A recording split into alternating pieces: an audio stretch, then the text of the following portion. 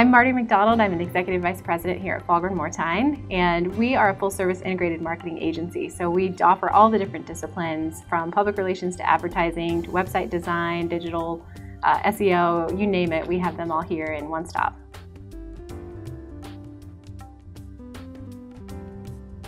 Discovery is where we start with our clients. When we're kicking off a new relationship or a new project, a new scope, it all begins with discovery, and we essentially get reduced back to that question of why. We get to show up and ask our clients, why are you doing X, Y, Z? And show us what things look like today. What's the current state? What's working and what isn't? It's a lot of asking questions. Sometimes our clients get so close to their work that they forget why they set out to do something or hit a particular objective at all.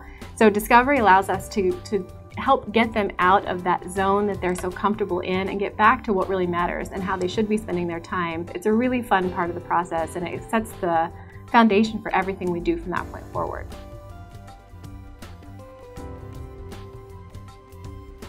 I think our clients really understand discovery when we set expectations well. I think if we're working with a client who hasn't been through a discovery process before, we need to make sure we set up front the expectation for why we're asking so many questions, and that it's not just an endless battery, but that we're going somewhere. And there will be a point where we shift and we pivot from asking and input gathering to distilling down. We can take a look at everything that's going on and look across to see if it's consistent.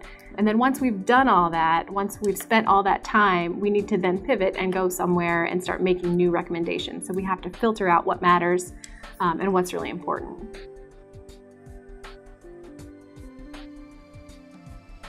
One of the discovery processes that I can remember was concept testing we did for an advertising campaign to reach millennials on behalf of Travel Nevada. We developed a campaign platform for a new advertising direction and started testing that with their core audience.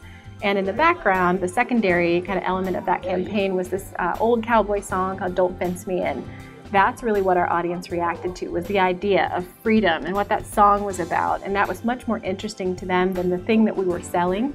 We reworked the whole campaign because we listened well, and what we did is pulled that idea of "Don't Fence Me In" to the forefront and made that more of a rallying cry or a mantra. And we did stickers, and we designed a logo for "Don't Fence Me In." We had a hashtag, and we took that socially, and that was a really important insight that changed our whole plan going forward.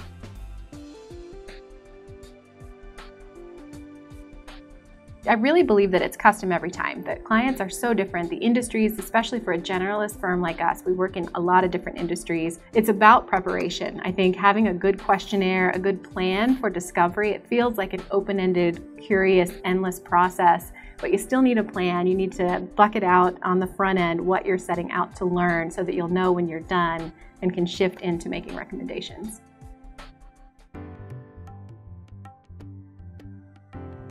The most important skills I see for today's students are basically having a diverse background. So what we look for when we're hiring for a position here, because we're full service integrated marketing, we're looking for variety. We're looking for students who've held internships or taken a variety of coursework. I believe that we should all, as practitioners today, kind of have our eyes up. And that's kind of a cheesy analogy, but they use it in race car driving. If you have your eyes up and you're looking further down the road, you'll make better decisions and more thoughtful decisions about where you need to go. So for us, the eyes up mentality is kind of about looking further down the road, but also about paying attention to what's going on in the world around you. I always ask candidates when we're interviewing, tell me some brands you think are doing it right, who are doing it well. Just who do you admire?